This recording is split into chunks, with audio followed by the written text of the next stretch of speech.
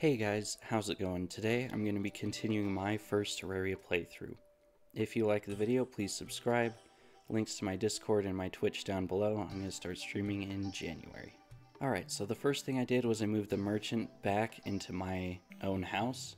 That way he'd move away from the beach and I might finally get the ocean pylon. And sure enough, when I went to check, there it was. Finally. I feel like I've been trying to get this thing forever now. So I bought it, put it up, and now I can finally teleport from this pylon all the way back to my camp in the middle of the world. So that's going to save me some time just walking around the whole world. And look at that. Just like magic. And while trying to figure out what to do, I decided I'd take a look at this boss and see how tough he is. A blood moon kind of struck at the exact same time, but I figured I might as well take him on, just see how he is. And of course, without any planning, just like normal, I immediately realized that this arena is awful. I somehow wasn't smart enough to keep him in this bigger area. I don't know why I didn't do that, but I just kept him in this tiny area, meaning that it was much harder to kill him, but it was much easier for him to hit me. So, if I do this fight again, I'll definitely have to make some platforms in that open area, or just tear up this roof and make myself a full-on arena. But yeah, it really felt like I wasn't doing any damage to him, really only to one of his hands, and other than that, he was absolutely destroying me. And obviously, no surprises here. I just died. So, that's pretty cool. I went back and tried to go down into the dungeon, but of course it didn't work. I didn't kill him. Why would it work? So, yeah, that was fun. Then I went back home, dealt with the blood moon, opened up all these like Christmas presents that I found. I'm not quite sure how I feel about all these like seasonal items, but I did appreciate the Shrek reference on the gingerbread cookie. Then I just decided, you know what, I don't really want to find any bosses right now, I just kind of want to explore more of the world, and so I decided to dig deep. I went back to the original mines, I followed this fairy, who of course led me to an awesome life crystal. I decided not to use it right away, I decided to wait on that, and instead get some more life crystals before entering the 200 health range. That's just because some of you guys seem uncertain if that'll make me enter hard mode or not. After that, I got down to this lava part that I'd never been able to cross before, and I think I came up with a pretty decent way to get around it. It wasn't clean by any means, but I did actually get past it. So, yeah, that's pretty cool.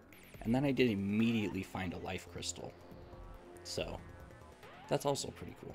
I also found this other guy. He wasn't really selling anything I wanted, but it's still cool to run into new NPCs. After that, I just kind of ran into another life crystal, so that's pretty cool. And then I just decided to dig even deeper. I was kind of just dodging these lava pools, going as deep as I could, and then I realized that I must be at the bottom of the world. This is clearly a late game area, but there was just nothing I could really do to survive around here, and I quickly died. So I probably won't be coming back here for a while. Once I got back, I decided to expand the arena for like the waves of enemies thing. If you watched my last video, you know what I'm talking about. But essentially now, whenever I decide to do these waves again, I'll have much more area. After that, I decided to finally use the 3 life crystals. Don't know why I didn't before, but just decided, whatever, I'll just do it. And then I went to the snow area. I did have some mines in this area, and I just wanted to expand on those. I connected them to these dirt mines that were kind of next to them, but ultimately my whole goal was just to go deeper. So after getting to the deepest point that I'd been to, I just kept digging down until I ran into this giant cavern, which I gotta say, is pretty cool because you just explode. Yeah. No, it's fine. It's happened already a few times. Whatever, I just returned and then just kept on going. I did end up finding this cool house that was underwater, which I thought, now that's pretty sick. And so once I finally cleared out the area, went down there, and of course found more Hermes boots. I am so sick of finding just Hermes boots. I did later find out I could have just opened this door, and so I wouldn't have had to been struggling to survive while looking at chest items. But whatever, it's fine. That kind of describes how I do everything.